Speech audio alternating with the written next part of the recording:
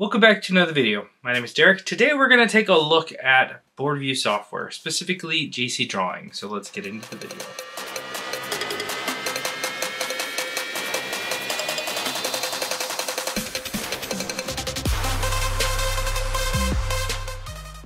This video is going to basically cover the basics to looking at the board view software. We're not going to get into schematics quite yet, but looking at the board view, it can appear quite daunting at the beginning, and learning how to navigate through it can take some time.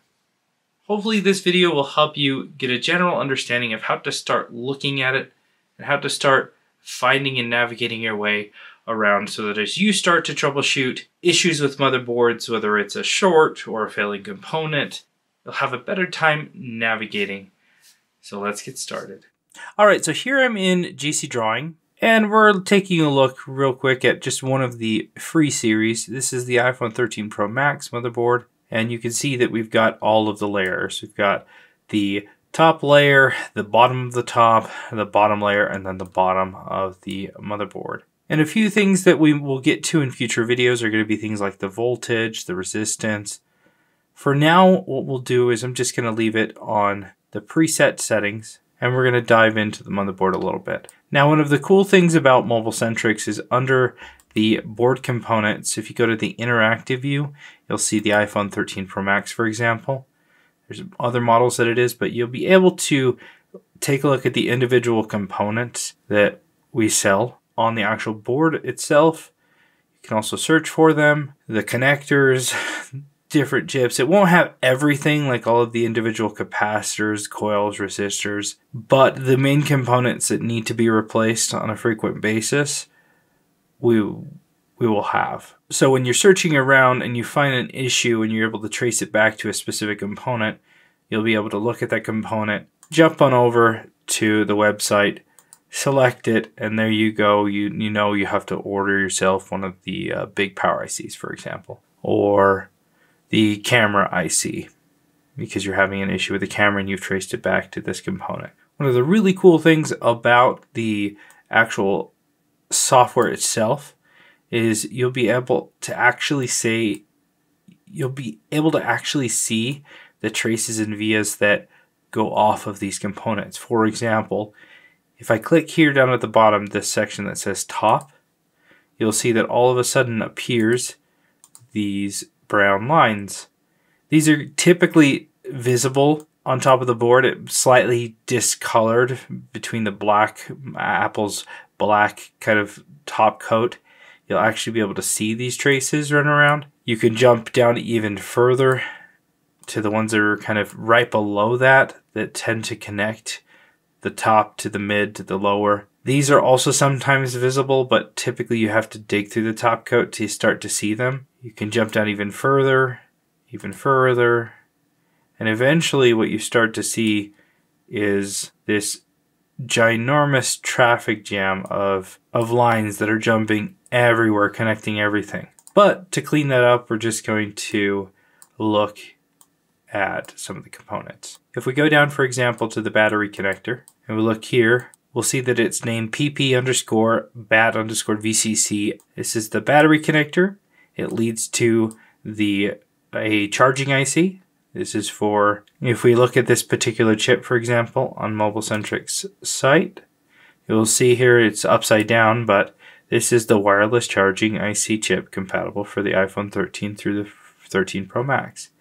And on that actual chip itself, it should say 338S00817. It'll be under one of those little shields. I rarely have to replace this component, but it could easily be a component that you need to replace if you're finding a short on this particular line. When you take your multimeter in diode mode and you're not getting a value of 0.391 or something close to that, and you're getting a straight short to ground, then you know that it could potentially be this component. One of the lines that tends to short out on all motherboards is your main power rail. So for example, come over here, you can see that this line is called VDD main. You can see almost everything here is lit up red. a good cluster of that is surrounding the PMIC. And you can tell that this is a power management integrated circuit because of all of the coils that surround it. These are boost lines that come off of it that control different things. Like for example, here's a CPU SRAM line. Here's a 1v6 line, some buck lines that come off of it. Buck 0, buck 1, buck 7. And right next to VDD main, you'll find a VDD boost, which is another circuit that tends to fail. The thing is when you run into a VDD main short, what you're going to find, and what I like to do, is when I'm testing for a short like this, where it's completely dead, I don't have any access to these components because of the shield here, or these because of the shield, but some of these components, like this one, are accessible because they're right next to the connector, so you can dig down and test to see if this is short.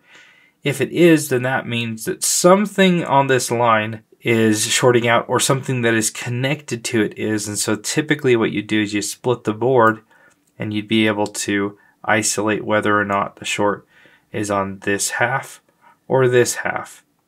Because all you'd have to do is take your multimeter down and probe at any of the components that you've now exposed and see if the short still persists. And then using a power supply, you can inject some voltage into a line, and with the assistance of thermal camera, for example, you can find where all of that power is going, revealing the short, which is typically going to be in an individual component, capacitor, or potentially something a little bit sneakier. For example, a lot of the time when you have a short, the PMIC heats up. But that doesn't necessarily mean that the PMIC itself is bad. It could be one of the surrounding lines, and it just so happens that the PMIC takes the heat first because the issue actually resides in, say, this buck line, for example. You could have a capacitor here that's shorted out, and you're getting a hot spot on the PMIC. And so instead of pulling the PMIC, you can go around and you can test the individual lines and find, okay, it's actually a specific component that's causing it to go bad. A couple things that we can observe just looking at the board view is whether or not you have a capacitor, a resistor, a diode, a filter. Almost always components that have a gray side and a yellow side are going to be capacitors. And almost always components that have both yellow sides are either going to be resistors or filters. So you can see, for example, here, you've got a capacitor, but you also have this resistor. Coils, on the other hand, for example, tend to have also both yellow sides. And basically what they are is a coil of wire that connects one side to the other. Now there's a little bit more behind that simple explanation of what a coil is. And if you would like to have a detailed explanation as to what a capacitor is versus a filter, a resistor, a diode, let me know in the comments below. So when it comes to board level work, for example, let's say I'm working with a issue that I have with a camera. Okay, I've tested out the original camera, it's not working. I've tried a replacing camera and it's not working. The next step would be to come down to the camera connector itself. Maybe you're looking at a failed wide-angled camera, or maybe it's the telephoto camera that's gone bad. What you can do is you can come to the actual connector itself and you can see the values that someone has gone through and painstakingly taken and written down the values that you'd be getting. Now, one of the cool buttons you can click on is the resistance one up here. And what that really does is it shows you a little clearer explanation of what's ground, labeled GND, and the highlighted in red and white is going to be the values that you should be getting in that resistance and diode mode, whether it's an open line itself, ground, or something else. And if you get an odd value, you can trace that back through the components and see if one of the components, for example, has failed, or where that can lead you is to a component. For example, if I'm here and this is not reading proper, it's not reading 0.374 or something close, relatively close to that. If I click on this button up here, next, it's going to pop me over to the next component in line, and then it'll pop me over to the other one. But if I keep hitting it, it'll eventually pop me over to this component right here. If I jump over to the board view side of things and we click on that component, we highlight it, we'll be able to see that this one right here is the camera IC compatible for the iPhone 13 through 13 Pro Max. It's a relatively cheap IC, but it could definitely be the culprit as to why we're having that issue. Now, of course, this doesn't mean that right away you should just go and replace it. You should take the time to diagnose it a little bit further by coming in and testing the surrounding components, maybe even popping it off to test the values under it to make sure that you are getting the proper readings.